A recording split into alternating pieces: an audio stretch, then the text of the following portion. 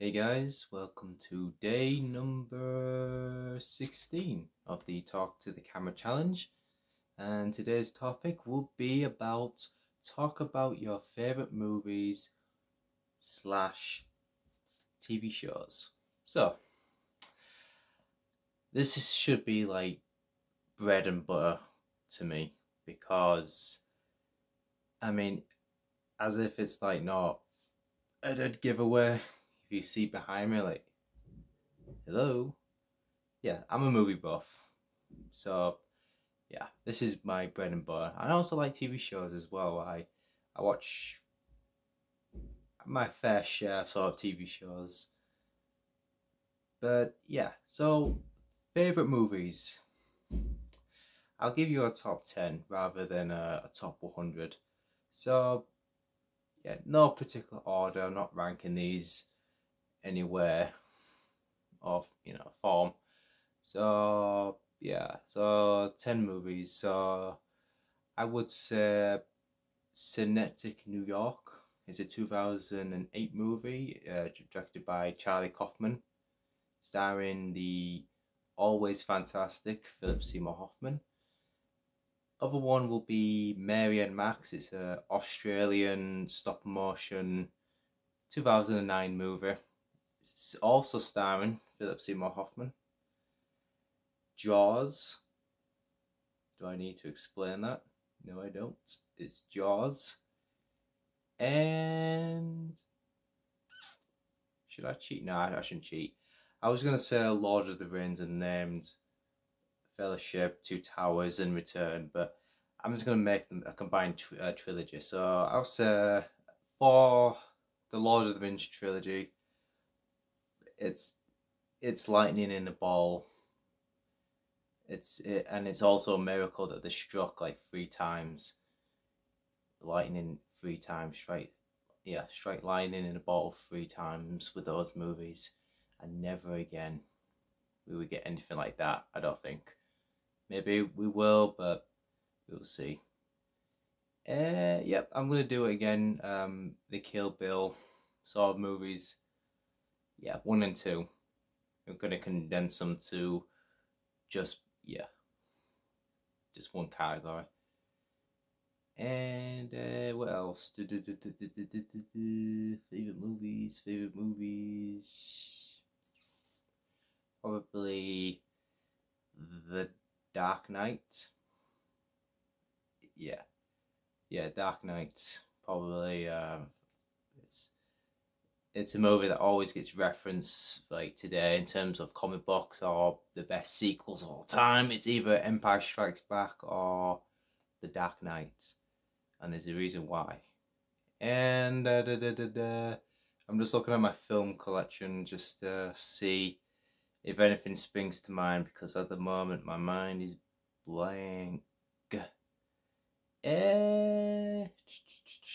That's number 7. I think I'm about to lose count.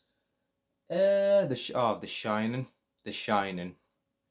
Fantastic movie. And it's a movie that you always pick up on every time you watch it.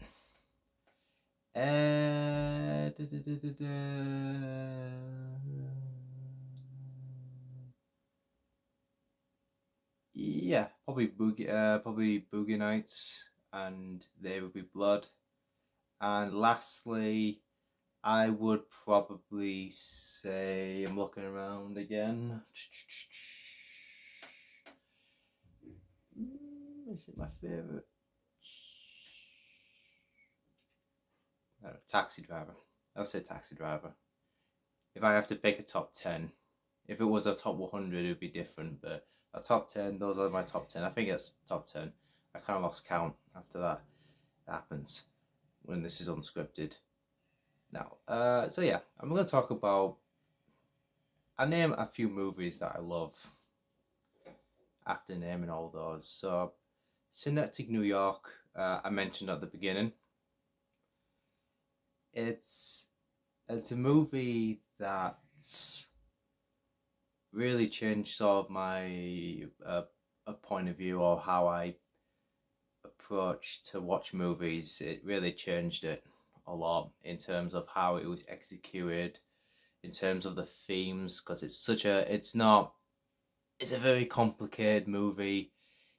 Basically, if you don't know what Synecdoche, New York is about, you know what the saying that people, there's a saying that people say is, man, this year's gone, this year's gone quick. People always say that, people, this year's gone quick. Oh, time really does fly.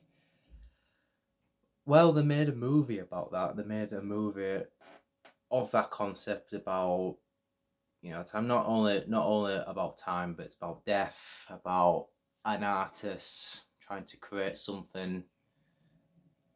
It's about his relationship with other people, about how he, it's about his health, not only mental health, but his health as well.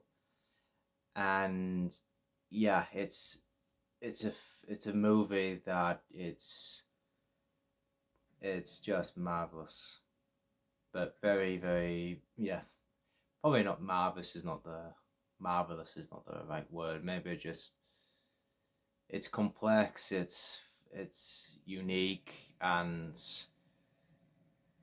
it wasn't well received when it first released, but now it's taken a whole new meaning now, with new viewers watching it and really seeing its brilliance. And I've said the last one, Mary and Max is a very, I feel a personal sort of connection to it. It's a stop motion movie about two characters. One's called Mary, who lives in Australia, who doesn't have any friends at all. She's in a very sort of toxic, sort of home environment. And it cuts to, and then another character named Max, who lives in New York City by himself in the sort of 70s, around the 70s time. So it's very sort of rough and just sort of, yeah, not a pleasant time to stay. And yeah, it's just these two people who couldn't be more different, but the only thing they have in common is that they're lonely, that, of course, they don't fit in, and they got their own sort of unique differences to each other. One of the things I actually relate to Max a lot, and I still relate to this even now, is whenever Max, because he follows sort of like a tired and sort of boring, like, daily routine that he follows, but whenever something new comes along, when something new that comes along that sort of alters his schedule a bit, that, because when you do something over and over again, it's a walk in the park. You don't think about it. You just you can do it in your sleep. But when something new comes your way, especially for Max, it sort of derails everything. Like, he just sits, because he mentions that anything new that comes, he goes into a corner and he's just like, what do I do? Like, and it takes him a while to sort of approach that, sort of how to tackle it. And I'm like that a bit. I'm like that as well, you know. I'm like that. I'm still like that, even today. Whenever something new comes, that's a new sort of opportunity. That's scary at first, but you sort of warm up to it a bit, to sort of approach it, or and the fact that growing up I didn't really have that much like friends that often, so I relate a lot to the loneliness. And the line that stuck with me the most, and I even mentioned this as well whilst doing this, is, I think Mary said it. She said, I'm paraphrasing, but she says, "I'm glad we get to choose our friends." You know, I'm glad we get to choose our friends. And yeah, if you haven't seen those movies, check them out. It's great. And now TV show. For TV show, I have to say Breaking Bad. I know it's obvious. I know it's, of course, but it's like it's so good, man. It's so good. Like, damn. Because it's weird. Because like it Breaking Bad ended around the time when it was sort of like picking up steam. You know, it was sort of it was on its, I think, around the last like season. It started to get more popular, but it was ending. So I remembered watching it while it was on its last sort of season, its last episodes. I started watching it first season, and since I live in the UK, and at that time I don't think Breaking Bad was on our TVs yet, or not a lot of people were using Netflix that much back in my day. And this was like 2013, by the way. Like, damn, 11 years ago. But yeah, so yeah, a lot of people didn't like. I was watching it because I heard, of course, I heard because I'm always on the internet, so I always look like overseas, like what people else are watching or what else is good, movies or TV shows, and people were talking about this show called Breaking Bad, so I watched it on my computer because I find a way to watch these things. And yeah, and it was really, really, even at the age of 14, I was hooked, like, on the show. And nobody at the time, like, nobody from, from the people that I knew, didn't even know what the show was, that, at school, like, the teachers didn't know what the show was. My parents didn't know what the show was, they never heard of it. And so I started watching it because I used to visit my dad like during weekends. He'll be watching TV. I'll be on my laptop in the living room, got my earphones in, and I just watch an episode. And I can, he notices that I'm watching the show, and he asks me like, "Well, what's the show that you're watching?" And I said, "It's Breaking Bad," and just he was like, "Oh, okay." And every time I came to visit, I'm on different seasons. And yeah, you always just sort of he'll look over and see me watching the show. So eventually he got interested himself, and he started watching it himself. And I remember this even to this day. I remember he he was watching, I think, this second season. He was on the second season, when I went to go and visit him.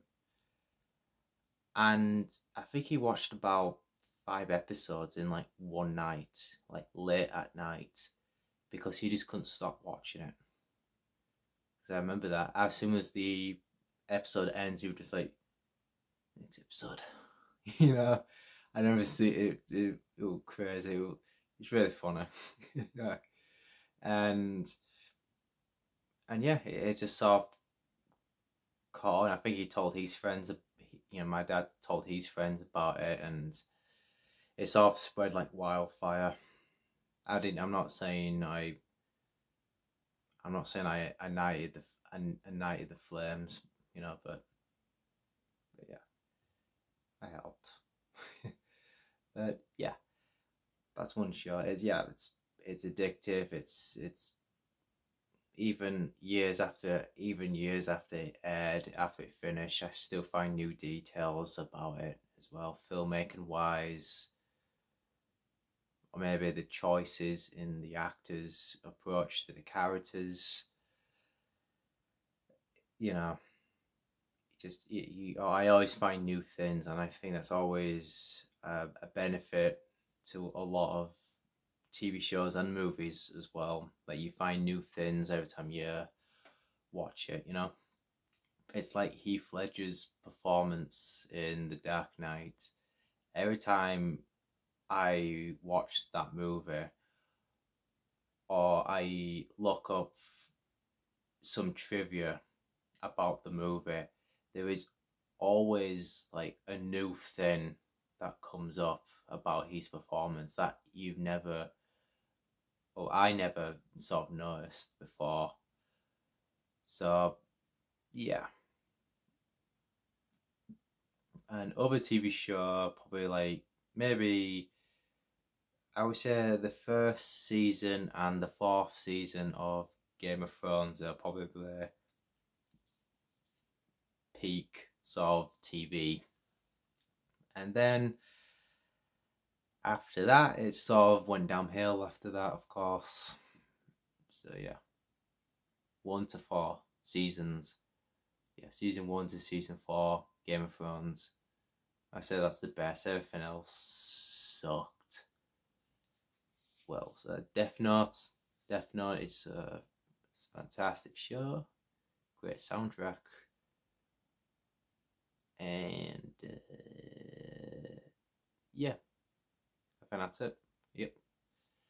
So yeah, those are my favourite movies and TV shows. And that concludes day number, I forgot, day number 16 of the Talk to the Camera challenge. Well, that's one down, more to go. Thanks for watching and goodbye.